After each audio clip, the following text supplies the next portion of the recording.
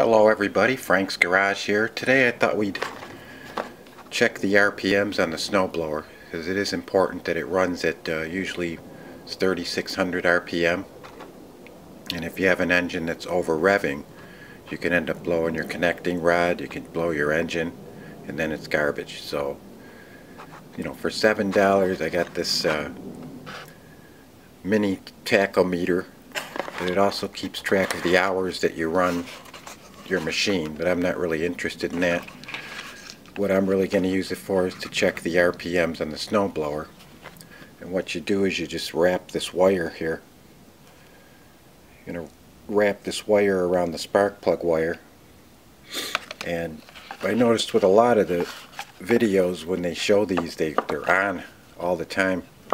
This doesn't have a replaceable battery, although I think I can probably remove that back. There's going to be a CR battery in there. Yeah, I'm not going to do that yet, but there is a little gap here. I would assume it's that they do it this way because a lot of people mount these on their motorcycles and they're going to be weatherproof. For my application I'm just going to be checking small engines. I'm going to be checking the RPMs, so that's not a big concern. Now mine is off because I did a reset. Now I know there is another way that you can turn it off. Let's turn it on here. I'm just going to press this button. And you can see now that's how it ships. So you're looking at probably only, depending on how much you use it, I mean it's on all the time, probably looking at a couple years where it's gonna last. But what I did was I just hit this S1 button. I hold it down. I want to reach 05.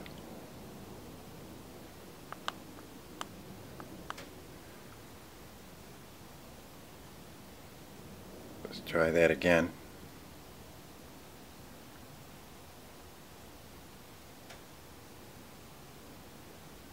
It's not the quickest thing in the world, but we just want to get to 05, and then I'm going to hold both the buttons down. There we have 05. Now I'm going to hold both of these buttons down for like 20 seconds. You're going to see a bunch of, you should see a reset. It's going to say reset there. There's our reset. And keep holding it down. But then you're going to see these, it's going to go through a reset, and then it should turn off.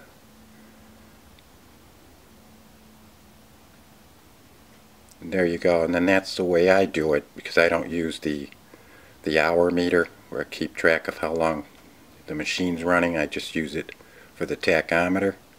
That's no big deal to me. At least I know it's off. And at a later time I may explore removing the back of this and replacing the battery inside. But for today we're going to hook it up to the snowblower, and we're going to wheel it outside, and we're going to check the RPM.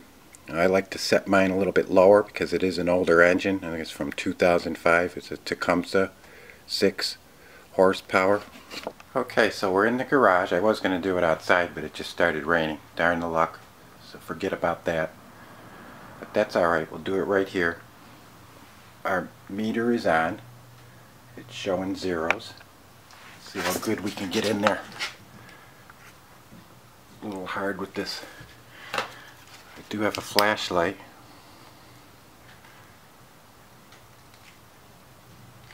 That's a tough one.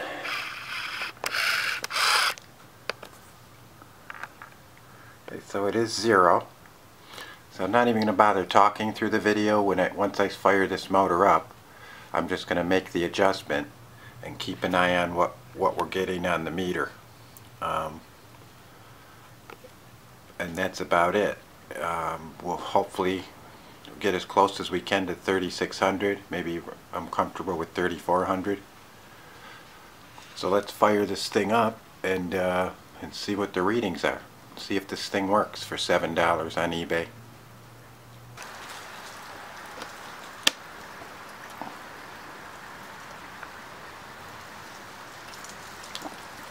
Turn on the fuel there. We're set about halfway here. That's good. I'll give it a couple pumps.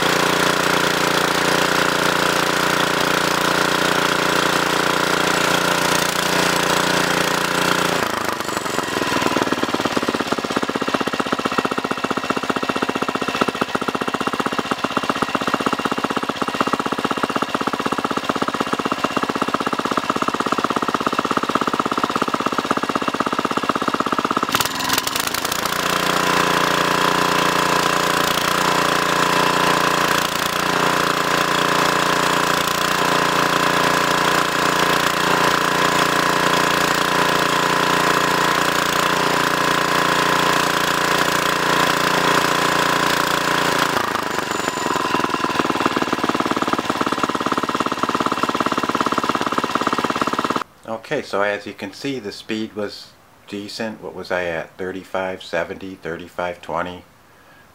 You know, I'm happy with that. At one point it had even popped to 3600. So it's definitely set great, properly. I don't have to worry about it. I don't have to set anything. So I'm happy about that. It's running great. I basically just wanted to show the operation of this mini tachometer here, $7 on eBay. Handy to have. You can use it on any of your small engines. You just have to wrap it around the wire of the spark plug. You know, run your wire wherever you want out of the way.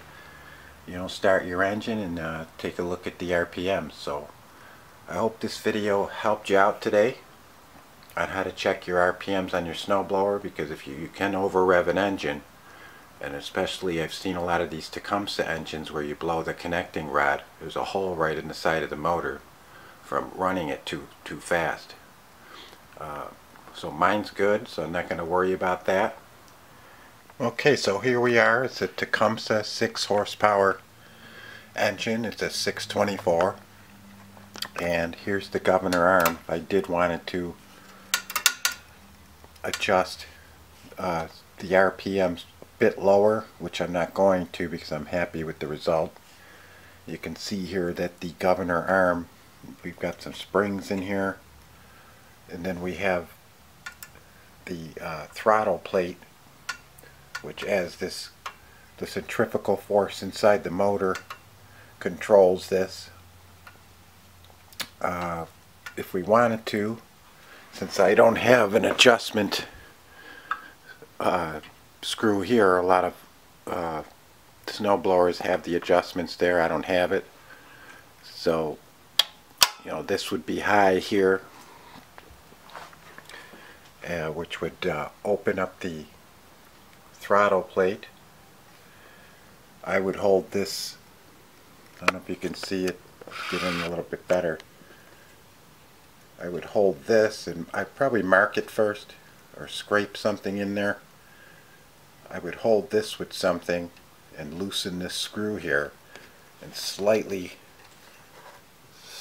back it off. I mean, it's much harder without a screw, but I would slightly back it off so that the throttle was a little bit closed, so it would run a little bit lower on the RPM. But I don't need to do that. I don't have an adjustment on my carburetor. All I have is it's a spring. You press it and the fuel is for cleaning out the fuel, and I don't have an adjustment here for the air fuel mixture. I do have a low idle screw here. You know, you can thank EPA regulations for that. They don't want people adjusting their air fuel mixtures. But again, if we wanted to, we could adjust this governor arm.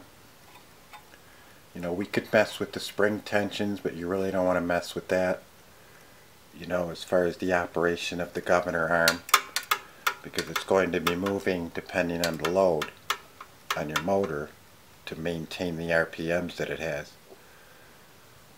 So that's just a quick view of the governor arm and how you would adjust the RPM speed if you don't have